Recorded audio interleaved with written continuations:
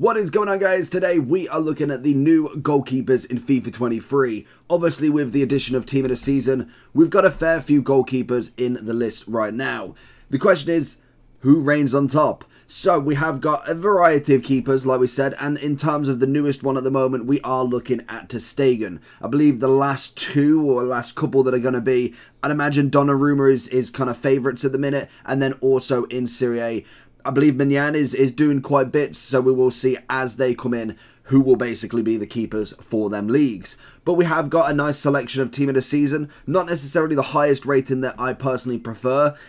Van der Sar, again, will always be on top for me.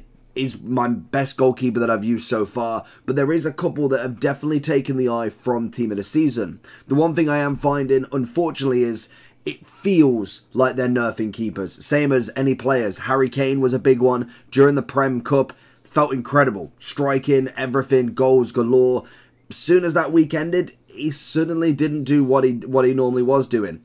I don't know. That is obviously a conspiracy theory more than anything, but the keepers are very similar as well. Courtois this week feels like mud. Absolutely feels like mud. Even though I do know he's a decent keeper, he just doesn't feel like the S category that we had before. But the one person that does, and I'm going to put him in A+ for this, is ter Stegen. A few people have disagreed with this, but personally from the Cup and from a few Rivals games, ter Stegen has genuinely been quite a good shot stopper. I don't know if it's just a coincidence that they seem like the roles have reversed for Courtois.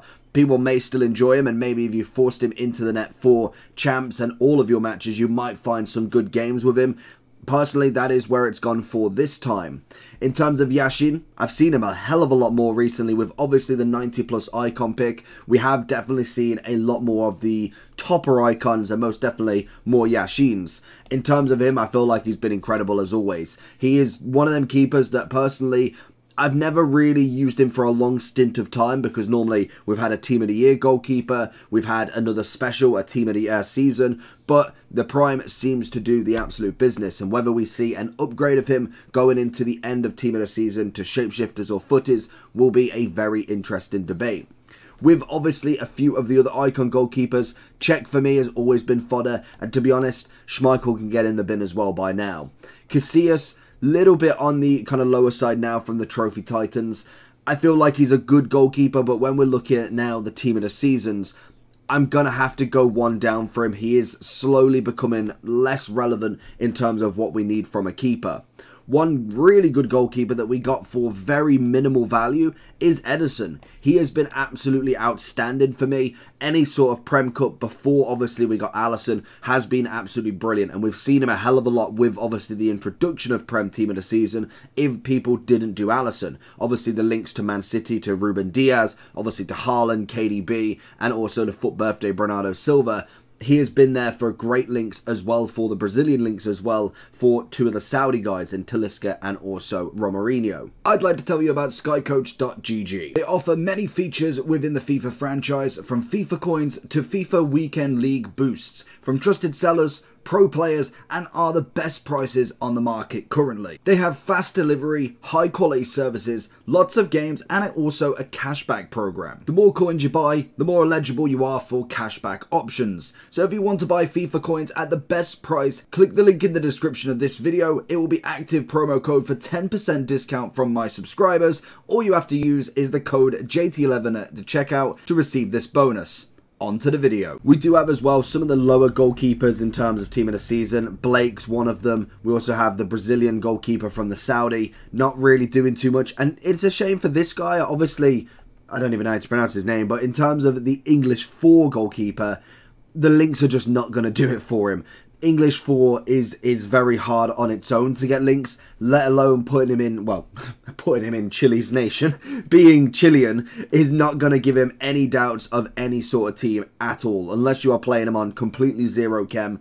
There is really no value in having him. Then we move on to two of the most disappointing ratings. One of them is fair enough, one of them is an absolute complete shambles. We have obviously De Gea and Ramsdale. De Gea I could kind of see. Community Team of the Season, maybe would have loved to have seen him a little bit higher rated. Obviously with Community they set the precedent of what ratings they are giving A, keepers, and B, the players in general. So we kind of knew that the upgrades weren't going to be absolutely crazy. But to say Ramsdale, especially for how many saves, how many kind of top performances he's had during this season, to only be the same as the community team of the season and not even be the highest rated Prem goalkeeper is absolutely criminal. I don't know how Alisson, even Ederson, has managed to. I know Ederson technically has won the Premier League now, but in terms of performances, Ramsdale needs to be at least on the Alisson level. I don't personally know why. I kind of like Ramsdale at some elements, but he wasn't necessarily up there. Alisson most definitely put himself in the top spot. I do think Ederson and Alisson from the very start of the game in their goals have already got that in-game ability and have always been pushed very much well in terms of the goalkeepers. De Gea, again, another nice keeper, very rarely used other than the start of the community. Obviously, if you only had an 88, an 85 goalkeeper, that step up to De Gea, pretty much most people got him as an option from Red if you did finish your FUT champs. And I think Ramsdale is pretty much exactly the same. Very standard, but not necessarily in that top level for me.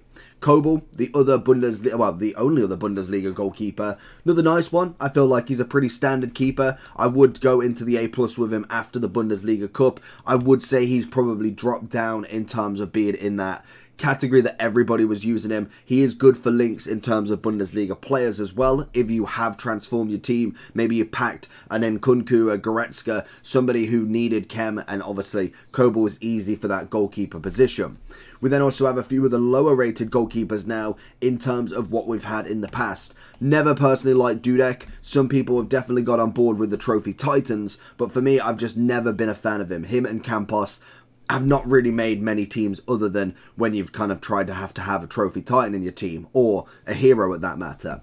Donnarumma, always been sensational. I don't know if it's his height or just general build. He's always been a good goalkeeper, and I can imagine if he does manage to get that team in a season, he would definitely fast track himself into that S. Mignan, another cracking keeper we've seen over the year, to be honest. He has always been putting in a shift, and I do think he deserves that spot once more. Again, with a potential team in a season, would potentially put him straight into that S category as well. Then we have the final four. We have two FUT birthday goalkeepers, both 5-star, 5-star, which obviously means S all day long, he thinks. But in general, Onana, I'd say at this point now, is going to be fodder more than anything, especially if we are considering other Serie A goalkeepers such as Mignan.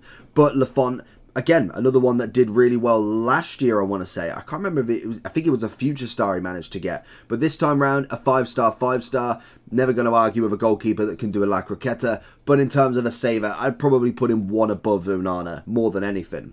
Martinez, again, probably about the same, to be fair to him. I think in terms of the Prem goalkeepers, we've got the solid set of two.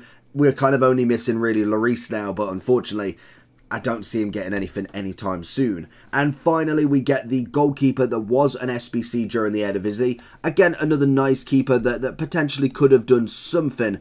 But I do think now, with obviously the widespread of goalkeepers, this is going to be the list. Like I said, with goalkeepers, it's all about opinion. You could play 500 games with Ramsdale, De Gea, and they could be your favourite goalkeeper you've used. Or you could have used someone from the fodder career. You could have used Czech, really enjoyed him, and he might be different to this list. But this is totally based on what I personally think from goalkeepers. It's what I've used. I've used most of these goalkeepers. Maybe a couple of, like, I've got him, but personally I don't really use him. But I do know full well the chem is going to be a massive value for this. Even though chem has changed, English 4 is just not going to get into the team, and I guarantee you he doesn't save as much as Van der Sar, Ter Stegen, Yashin. So let me know down below your favourite keeper in the game. Who is the one you're using? Apart from that, make sure you do like and subscribe on the channel, and also check out a video on screen, and I'll catch you next week for the next tier list. Peace.